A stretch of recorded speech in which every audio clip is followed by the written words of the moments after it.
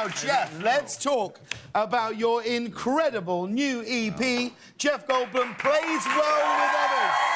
It's a great title. Plays Well with Others. How did you come up with this? How did you come up with this title?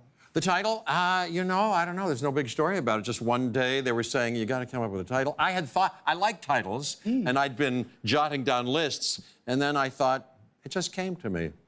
Just like as if I were a mentalist of some kind. Yeah. No, it just came to me. On your own, you thought, I play well with others. I did come up with it, I do believe. And I thought, plays well with others. Hey, that's good. It means a couple of, you know, things. And I play well with others. That's right. It is right. And you're going to keep playing with others. You're about to go on a world tour with your band. You're playing London, Paris, Berlin. What's your biggest rock star moment that you've had over the years? Well, I'll tell you quickly.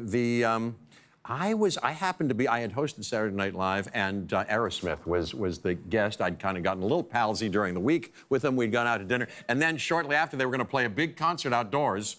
They invited me. I was on the side of the stage, kind of, and Steven Tyler said, hey, Jeff, you're going to play with us. He invited me there, the piano player. So I played for 60,000 people. With them, they were doing one of those songs. It was great. And then I met Ringo Starr at one point, and we had a tete-a-tete, and that was thrilling. And then Keith Richards, at the 40th anniversary of the SNL thing, we had a moment where we were saying, so, you know, I'm always, like, very starstruck with those types. You know? What about you, Owen? Have you ever stepped on stage with any iconic rock stars? I know you've got a lot of friends in the music industry. Not so much, but I did have a thing where, you mentioned Keith Richards, where I went to see the Rolling Stones in Argentina. Oh, wow. And I was kind of friendly with some of the band, and then my friend was really good friends with Mick Jagger, and we got these special laminates, kind of all access, that were good for the rest of your life, that we got presented with. Stop. And so,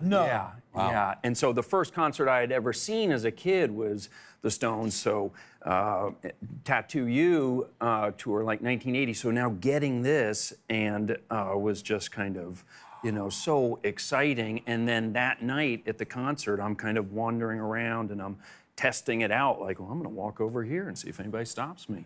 And no one would stop me any place. And I ended up right at this place where I could look over and see Mick Jagger on the stage right there, and I'm kind of watching, and then all of a sudden he bolts during Jumping Jack Flash and comes running down, and it turns out where I was kind of part of the stage, like a little bit, so I just sort of froze and, you know, tried to be inconspicuous, and he kind of came down and then left, and then someone came running over, get out of here, move, you're not supposed to be here.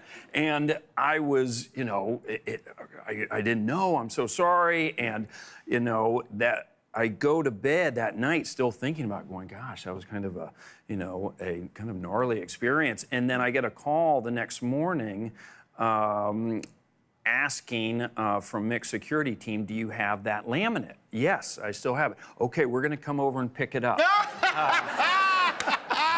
Oh my So I got it. Well, apparently I was also dressed in like a white t-shirt and white pants, and if you are at this part of the stage where you're not supposed to be, you should be in like dark colors where you blend in. So I get it, you know, he has a show to do. He doesn't need some, you know, bozo kind of just cruising around, distracting him. But they revoked your whole pass? They revoked the lifetime pass? Yeah, the lifetime pass. I only had it for, Well, let me tell you, you both of you, will forever have a lifetime pass to this here Late Late Show, because this is an emotional time for us.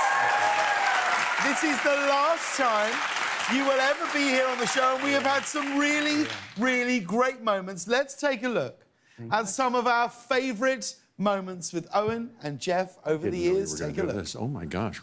The beautiful, the talented, the brilliant Mr. Owen Wilson is here tonight. Jeff Goldblum!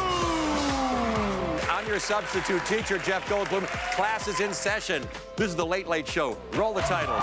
Corden and Bolt, two titans of fitness going head-to-head. Oh, and Owen Wilson is here, too. Here's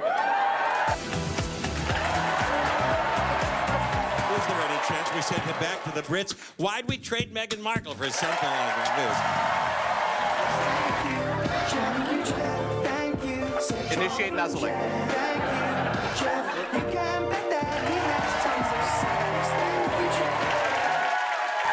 We so much.